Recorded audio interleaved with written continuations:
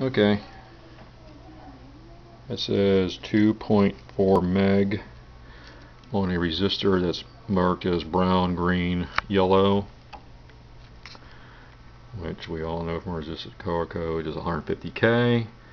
That's a resistor that's in series with the vertical height adjustment, so clearly there's a problem there. What was weird was my resistance checks didn't bring this up when I used a SAM, so there must have been a different path that this thing was reading into. Anyway, on a hunch, I just went ahead and take this one out of the circuit and check it, which is the only really good way you can check. Because I put it back in the circuit like this, you get 86K. So obviously there's another path to the ground. But what it tells me is this resistor is probably the height problem. I'll take care of that. I did check the other cap. I think I mentioned that in the last part. I went ahead and replaced this little snubber cap here just because, like I said, I don't have any way of checking it. It's a 2000 volt cap. So I just kind of routinely do this. Here's the original. I just don't have a good effective way of checking these things out. It's probably okay. I mean, but you know, it's an easy thing. I just routinely do that. So anyway, I think what I'm going to do is I'll put the 150K resistor in here, and then the other thing I always know that's bad.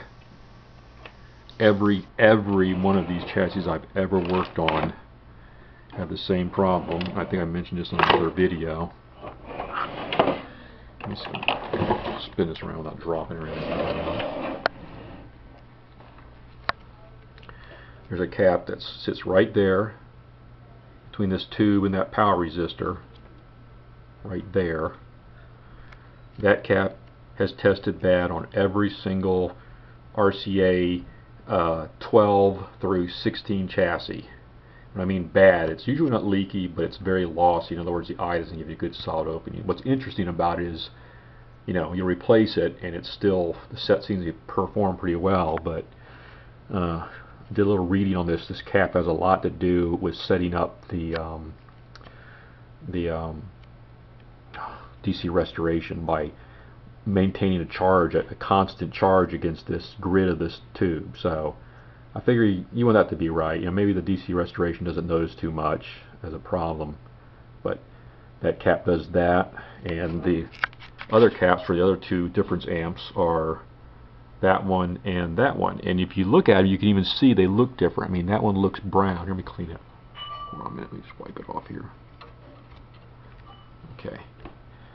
It's got kind of a brownish look to it, whereas these look like orange drops. So maybe I'm just being wrong with that. But these two caps, which perform the same function for the other two difference amps, typically test okay. It's only that one that's a problem. And I think it's because of its proximity to that power resistor and that tube. Anyway, I'll go ahead and replace all three of those just because. I think that's probably all I'll do to this chassis. Well, I still got to figure out which one of the power supply caps is bad because I got that bad video hum, but I'm almost 100% sure that 150K drifting up to 2.4 meg is going to be the reason why my vertical height isn't right. Anyway, more later.